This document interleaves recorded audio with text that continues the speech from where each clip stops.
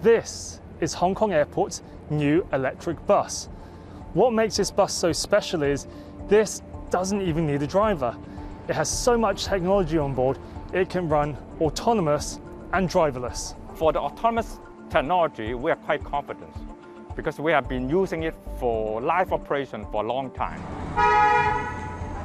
and have 0 accidents so far. So this is another milestone because we start to deploy on the bus where you have passenger on board. Autonomous driving isn't as all-encompassing as it sounds. Being driverless at level 4 requires no human intervention when the vehicle is driving or when something is wrong. And in theory, a driver can be the passenger, a stage that no company has reached in real-world conditions.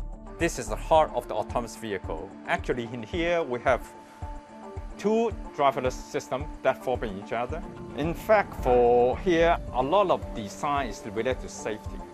In here, we have actually sensor on the seat. When passengers actually not seated properly on the seat, the sensor will send the alarm signal to the system.